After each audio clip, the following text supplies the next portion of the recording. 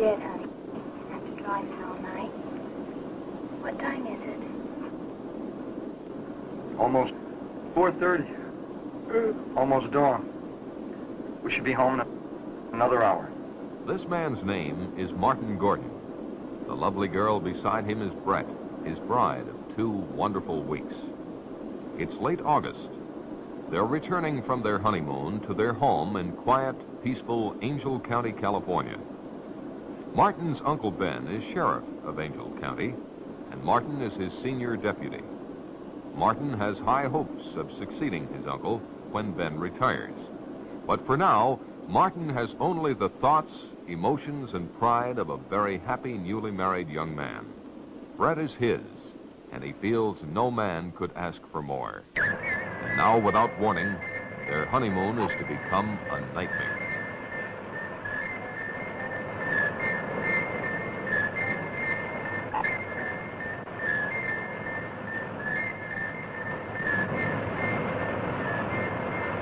Neither Martin nor Brett saw the glowing rocket descend in the early morning skies.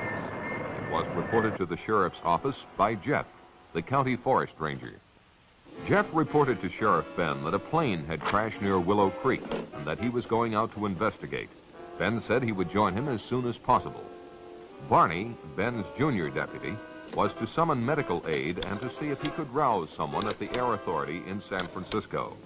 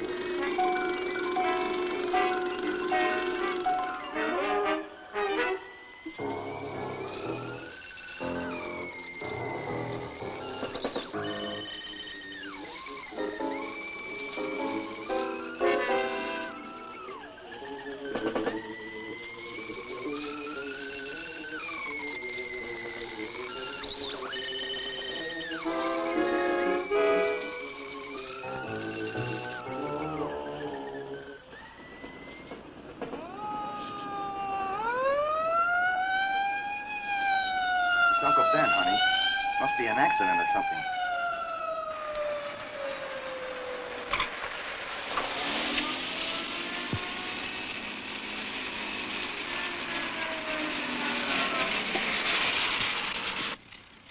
There's a plane crash down the road a couple of miles. I'm going to be a little short-handed till help gets here.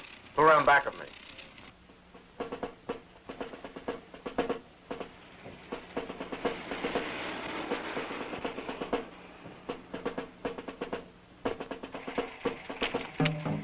Come along, both of you.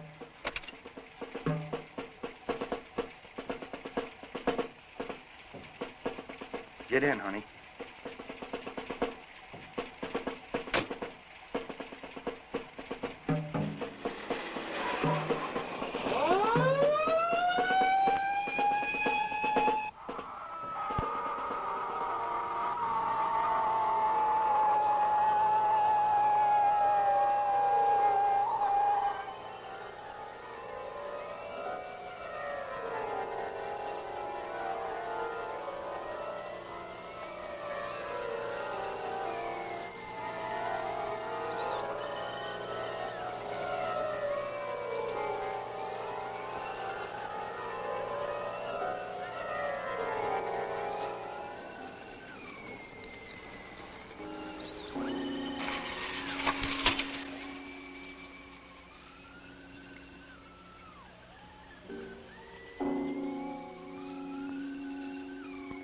At the location of the crash, they discovered Jeff's truck, but Jeff himself was not around. They proceeded with their investigation.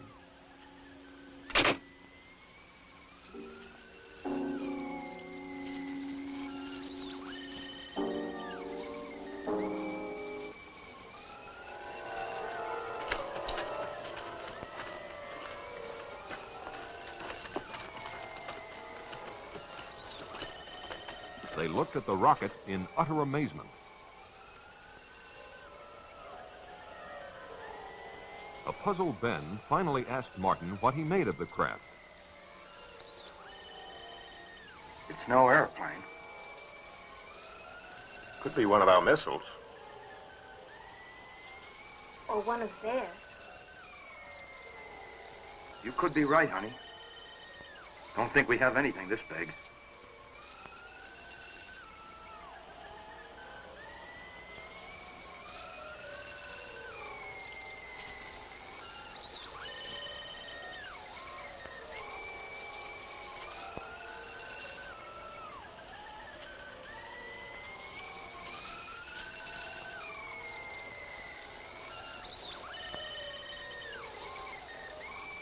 Ben could not understand why the craft wasn't severely damaged.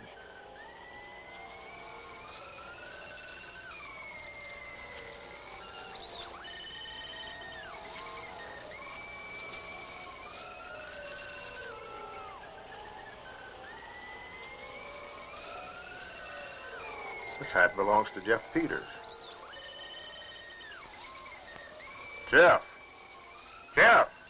Jeff, are you in there? Martin, go back to my car and get my flashlight.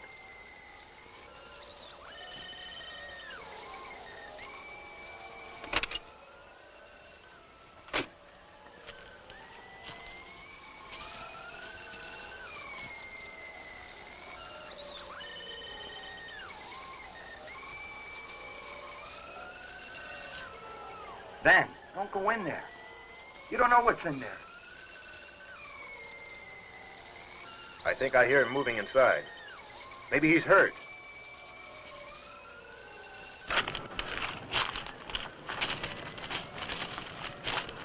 Ben, please don't.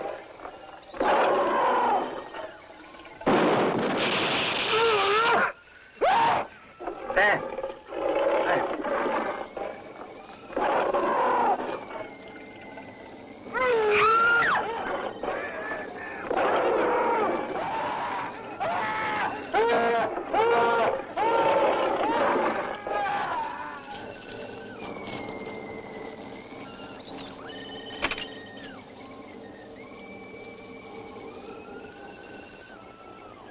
Car 1, calling in. Car 1, calling in.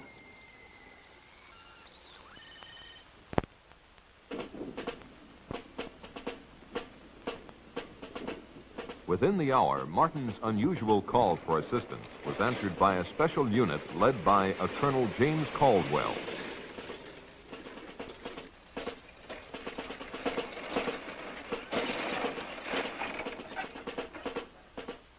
Let's get going.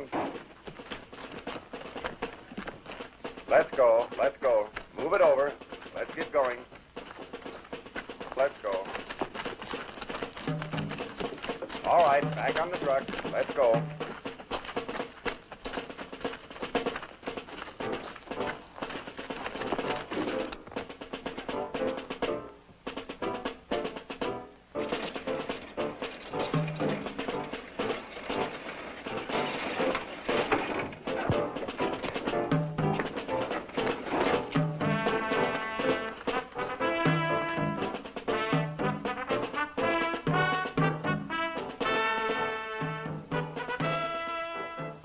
Sergeant, take one man and check it out. Yes, sir.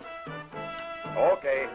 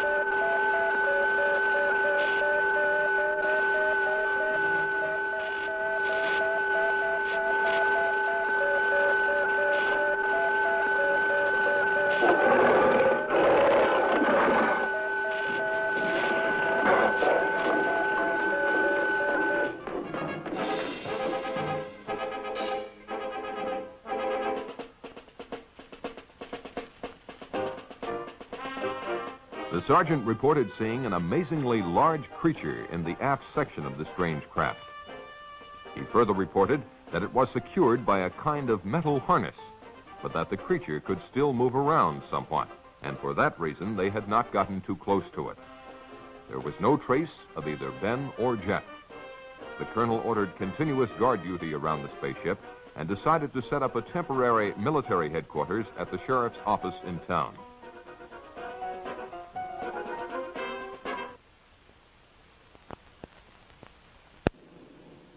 By the next day, Colonel Caldwell had the situation well in hand. He had called Washington and received his orders from the highest possible authority. He was to maintain tight security and to await the arrival of a Dr. Bradford, who had been on assignment at the Jodrell Bank Radio Observatory in England. Upon arrival, Bradford was to take complete charge of the operation. He was the world's leading authority on space emissions and had worked out a series of systems that might lead to communication with other forms of life, when, as, and if they were contacted. Martin was outraged by the government's intellectual approach to a monster that had already killed and caused the disappearance of his two close friends. Caldwell tended to agree with him, but stated he had to follow his orders. One of those orders was to suppress the news of the death of Ben and Jeff. Martin was appointed temporary sheriff, and all news intended for public consumption was to emanate from his office. The Air Authority issued a cover-up story that a plane had crashed and burned, and this was to suffice until the experts cleared up the mystery of the visitor from outer space.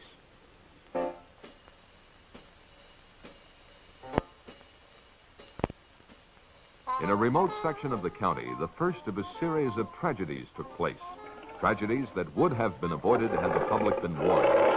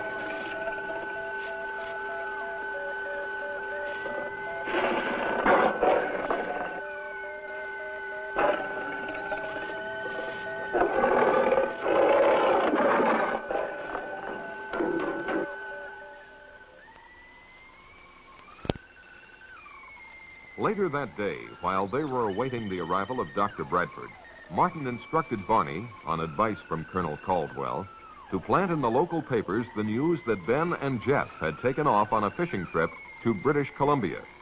The colonel had impressed the bereaved families with the necessity of maintaining secrecy, and these brave relatives had agreed.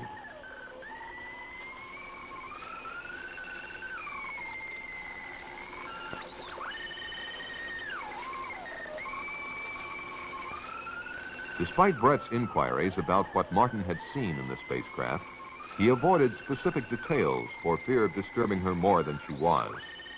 If the truth were known, Martin was more than a little disturbed himself. Shortly thereafter, Dr. Bradford arrived. He was a much younger man than one would imagine him to be. Martin, I'd like for you to meet Dr. Bradford. I've heard a lot about you from the colonel. Well, nothing bad, I trust. Martin and his wife were in the original party that found the fallen craft. I was sorry to hear about your uncle. It's a tough break. I hope you're feeling better. Yes, thank you. A couple hours of sleep did a world of good. Bradford thanked the colonel for his assistance and then asked to speak to Martin. Bradford questioned Martin about everything that had transpired. Martin did his best to recall everything in precise detail, but really didn't have much for him. The two soldiers that entered the rocket earlier had been summoned, and Bradford hoped to learn more from them. The doctor himself would not enter the rocket until the arrival of certain equipment. From his discussion, it was apparent that the doctor considered this situation a magnificent opportunity for mankind. He felt that if he could communicate with the creature, it might be possible to advance human knowledge by years or even centuries. The spaceship alone signified an intellectual development far in advance of anything on Earth. When Martin asked him how he intended to protect himself from the creature, Bradford said not to worry, that he hadn't come here to be victimized either by his own or the creature's fears.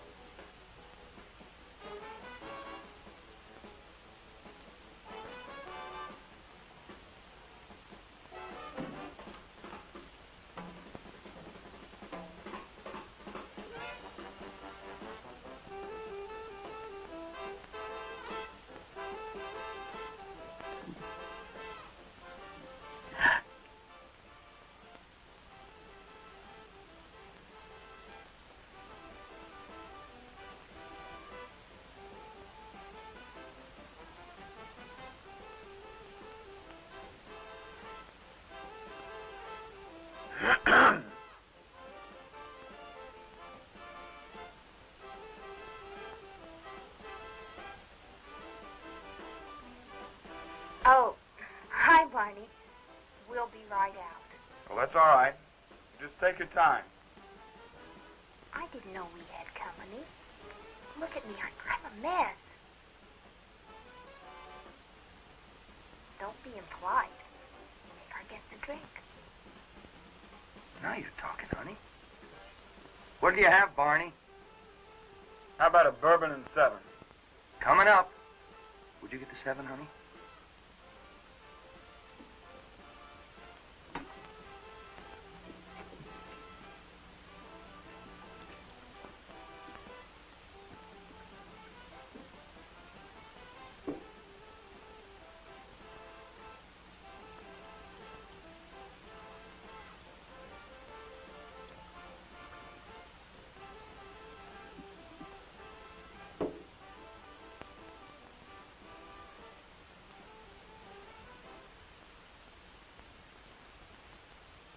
Barney, you should try marriage. It would do wonders for you. Barney and Martin had been bachelor buddies for years, but now that Martin was settling down to marriage, they were slowly drifting apart. Barney, naturally, was still dating all the girls in town, and he couldn't understand why Brett and Martin didn't pal around with him more than they did. He couldn't comprehend that married life brought with it not only new problems and duties, but the necessary togetherness of husband and wife as well. Despite Brett's most tactful considerations, such as inviting him over to dinner quite often, Barney was growing resentful of her, or at least she felt that he was. Since time began, this change in relationship has probably happened to all buddies in similar circumstances. Life has its way of making boys grow up, and with marriage, Martin's time had come. His life was now Brett, a life that he thoroughly enjoyed.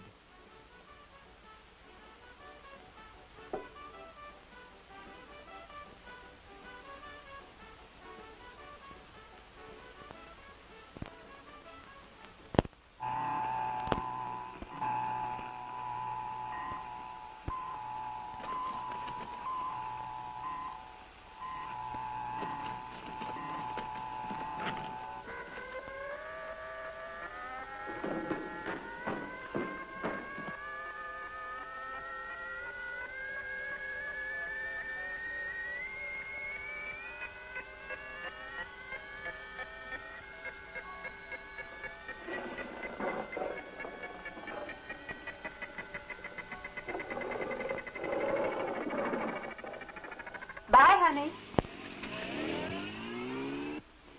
The next morning, Betty Johnson, as usual, blew a goodbye kiss to her husband, but for the last time.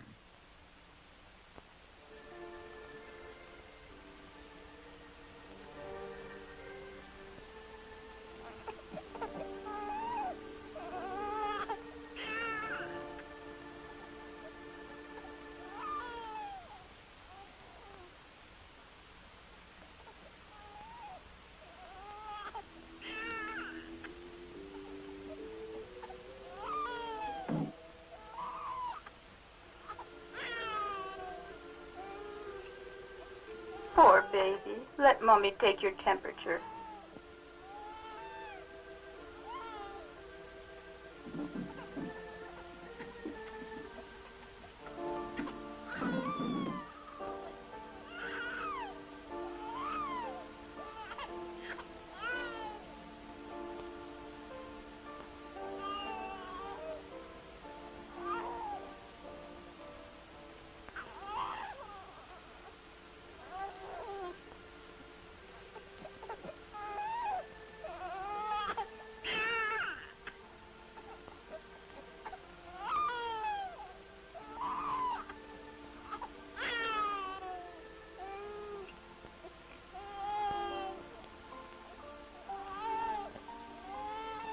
Poor baby. You'll feel better soon.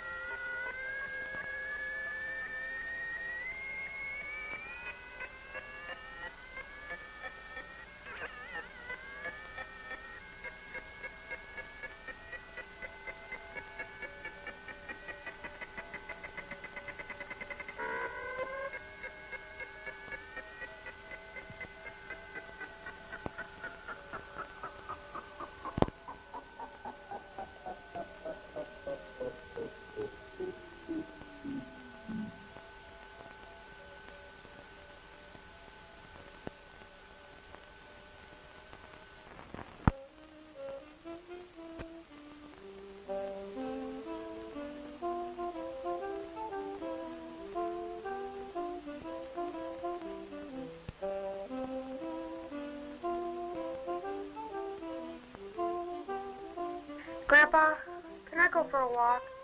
All right, but stay close by.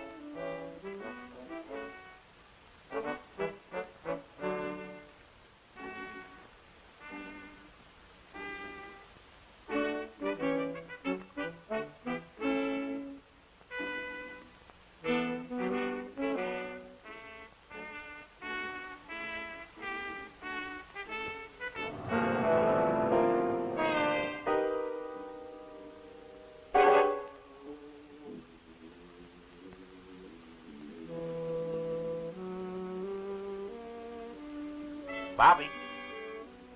Bobby.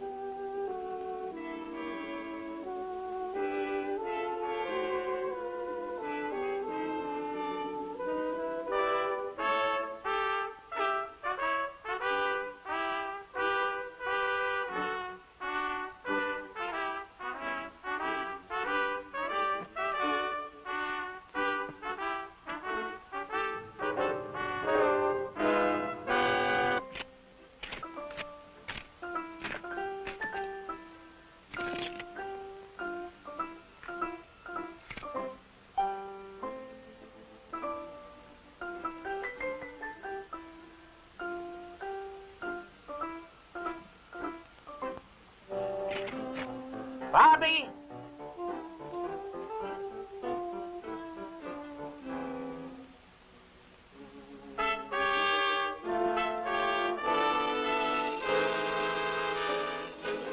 Bobby!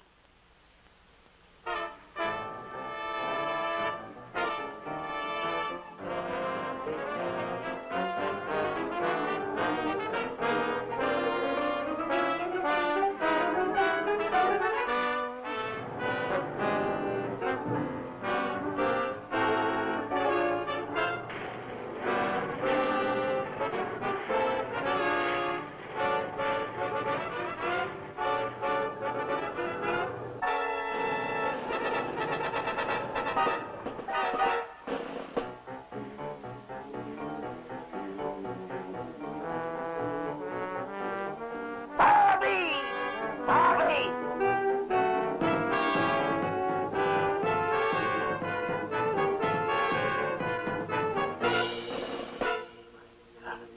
Bobby.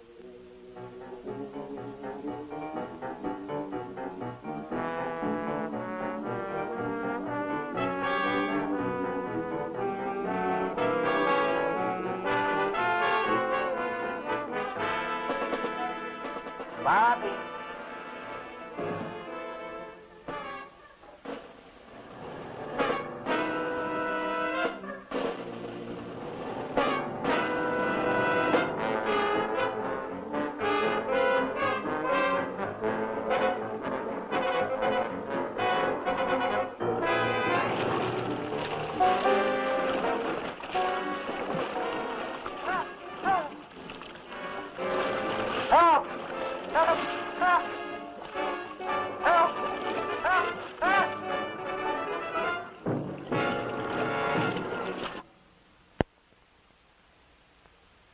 Within 48 hours, Dr. Bradford had closely examined the creature and the spaceship and reached a number of conclusions. He was sure the creature had come from beyond our solar system because it adapted to our environment so quickly, and no planet or dead star near us has conditions similar to the Earth. Of special interest to him was the hull of the ship. It was composed of an alloy unlike anything human science had ever encountered. The doctor had run a number of tests on the metal, but its molecular structure remained a mystery. Because there was no food on board, Bradford presumed the creature had been in a state of suspended animation, particularly because it had survived the trials of re-entry and impact without apparent harm. So far, he had no success in communicating with it, but he had not yet exhausted all possibilities. On a more subjective basis, he had the curious feeling that the creature did not want to communicate with him. Such a confession on the part of this eminent scientist made Martin feel quite apprehensive.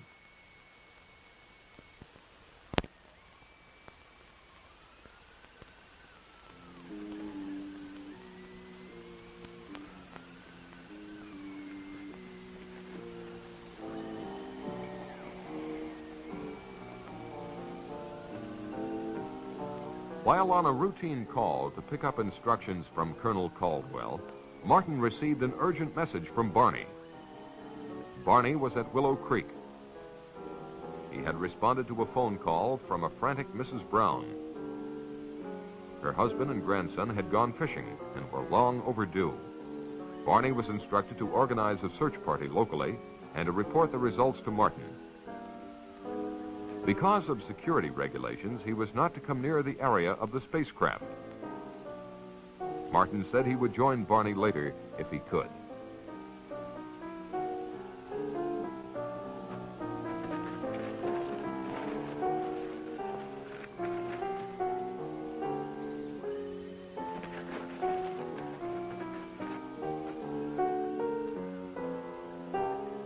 Acting on a hunch, Martin decided to see for himself if the monster was still there. It was. Bradford had installed TV cameras inside the spaceship and was testing the creature's reactions to sound, light, electricity, color, and air pressure. When Martin asked him if he had any luck in communicating with the beast, Bradford confessed that he hadn't, but would try again when certain data was returned to him from computer processing. It was at this time that Bradford came up with a frightening theory, namely that the creature might be a product of engineering, the same engineering that built the spaceship. What he didn't understand was why some form of communication had not been built into the creature. When Martin asked him if this weren't something to worry about, Bradford said no. It was probably his own failing at not being able to establish communications. It seemed to Martin that if Bradford's theory were correct, humanity might be in grave danger. Bradford dismissed Martin's fears by pointing out that the creature was not exhibiting any signs of violence, and besides, it was firmly secured by the harness. That afternoon in Moncrief Park, a group of neighbors got together for a hootenanny. Oh, she left me sad, but still I am happy. In fact, I am glad, for I am as free as that bird in the tree, 'cause she left me alone and could not marry me.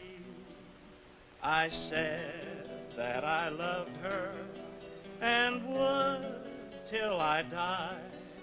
I tried to forget her, and I really did try, but I'll still think of her till the day that I die, 'cause I think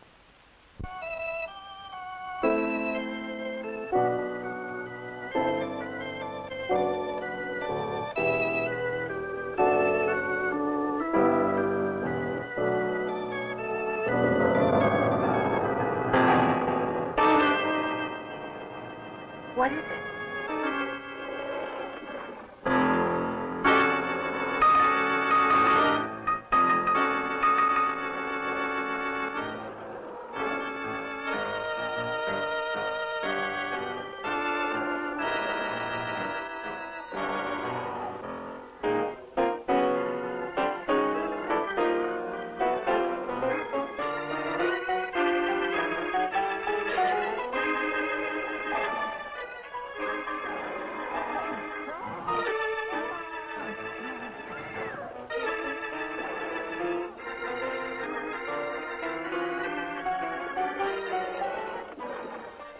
You stay there.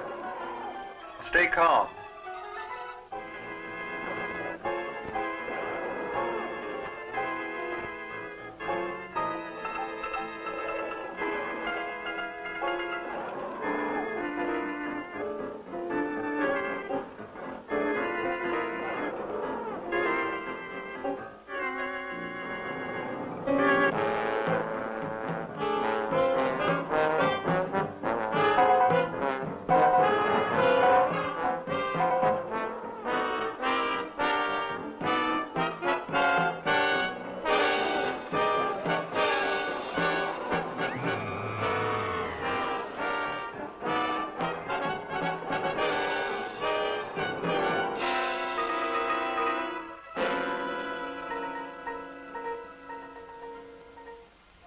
In response to a multiple missing persons report, Martin and Barney searched the countryside for the group of picnickers. The only trace they found of them was the remains of a guitar one of them carried. This wholesale disappearance of a large group of people, coupled with earlier missing persons reports, led Martin to only one conclusion. There must be another monster, and it was on the loose.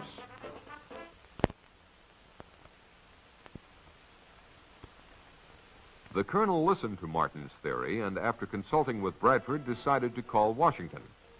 He was told to follow his own good judgment, but under no circumstances was he to alarm the populace.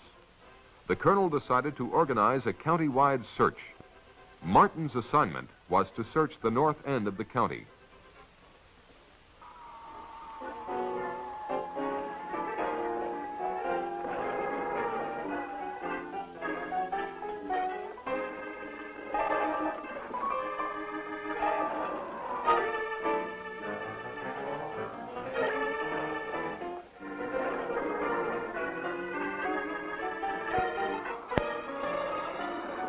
While Martin and Brett were engaged by the search, the monster was moving toward the community dance hall.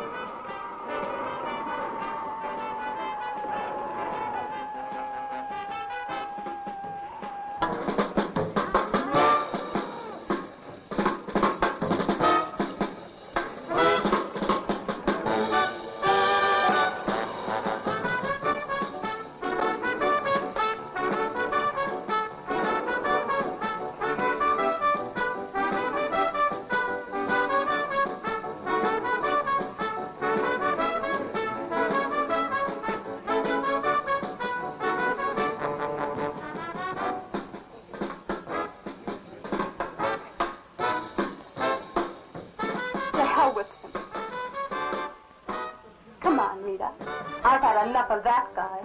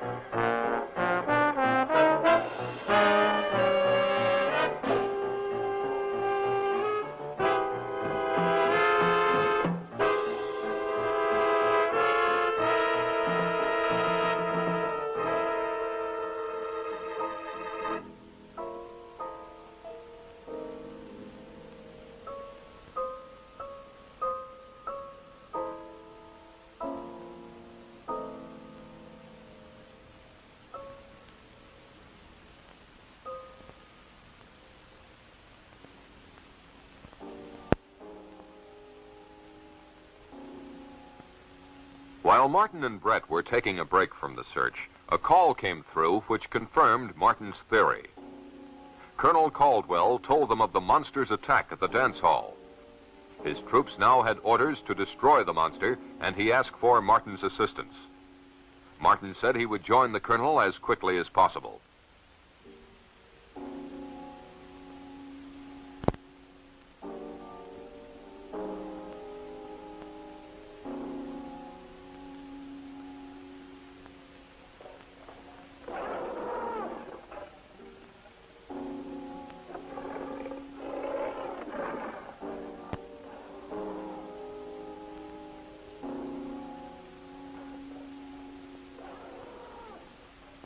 The monster next appeared in Lover's Lane.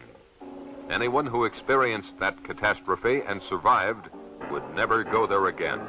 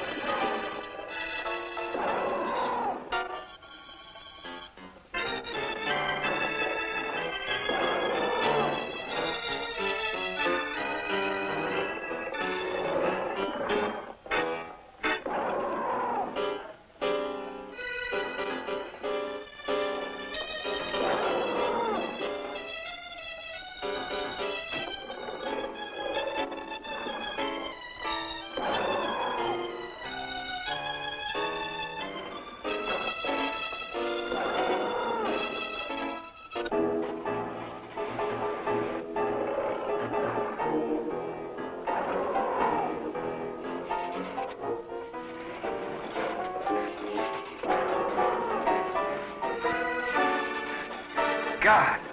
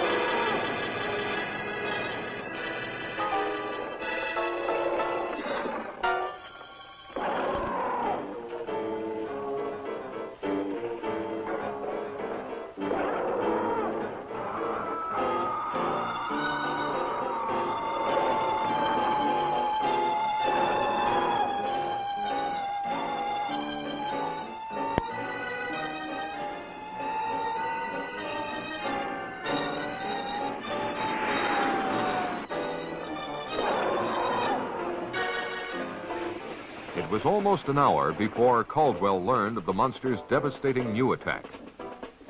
Colonel Caldwell wasted no time ordering his men into action. It was at this point that Bradford interceded. He demanded that the monster be taken alive at all costs. The colonel's protests about the dead and missing made no impression on Bradford. Caldwell conceded to the point of assuring Bradford that they would not destroy the monster if they could avoid it.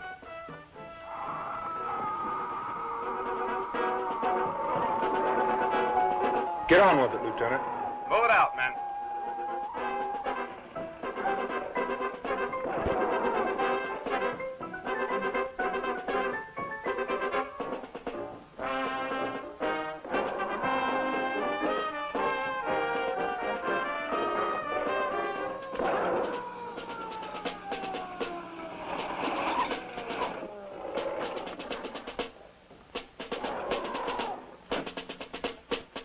When Martin's party arrived and offered to help, the colonel told them enough lives were being endangered. They were to be part of the second line of defense, to be used only if necessary.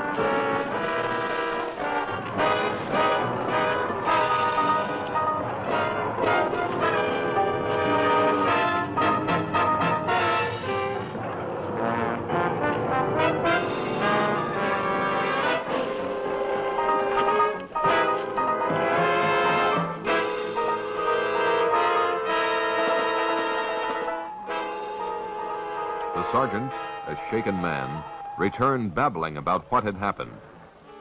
Caldwell, realizing the full danger of the situation, decided he had only one means left to stop the monster: grenades. Now Bradford made a drastic move. Acting on his superior authority, he forbade Caldwell to destroy the creature. The colonel, more concerned with saving human lives than advancing science, told Bradford to go to hell. Get out of my way.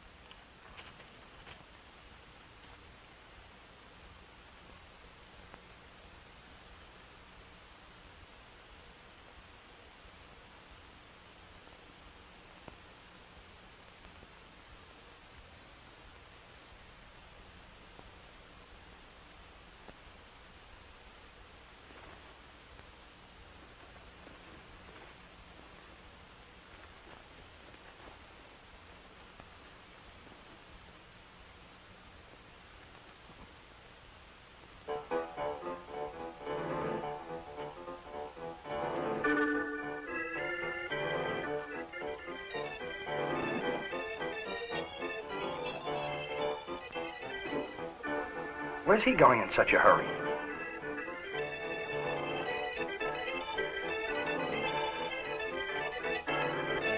Maybe you'd better follow him. He may need help. You go ahead, Martin. I'll stay with Connie.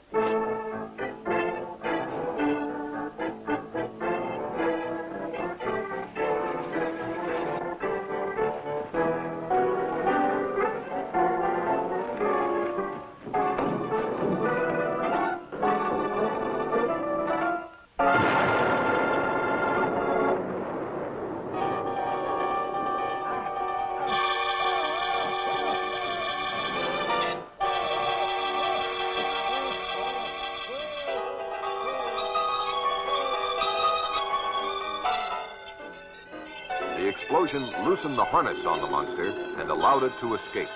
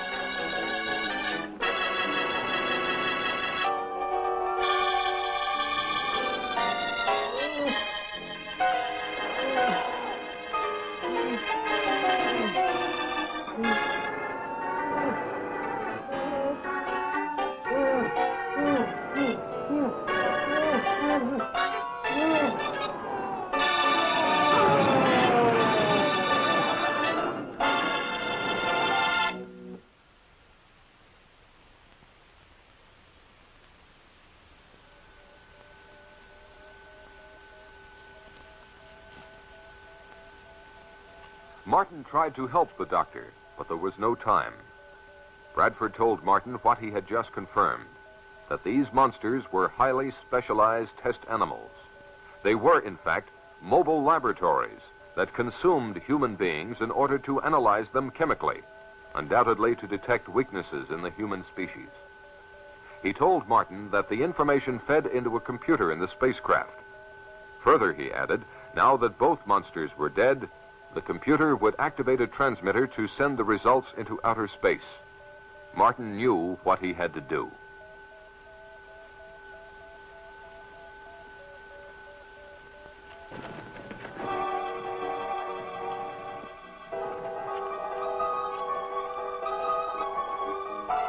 As Martin entered the spaceship, he heard the transmitter generator kick on.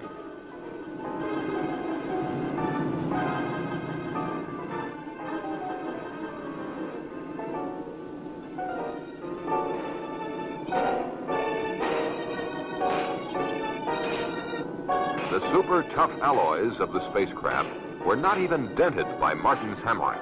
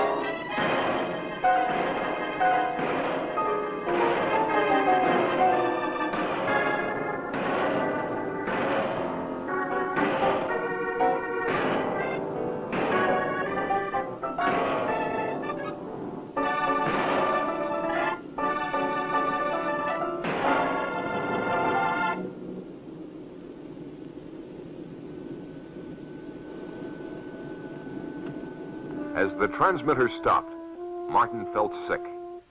Evidently, all the information had been transmitted.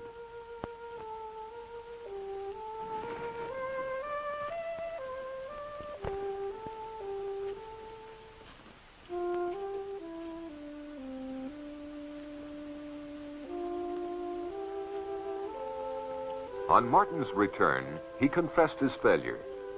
He slowly asked Bradford what was in store for humanity. Bradford was pessimistic, but implied that maybe all was not lost. After all, he told them, the vastness of the universe is incredible. If these monsters had come from its outer limits, their home might even no longer exist. Or if they do come again, perhaps man will have advanced enough to cope with them and those who made them. Only God knows for sure, were Bradford's last words to anyone on this earth.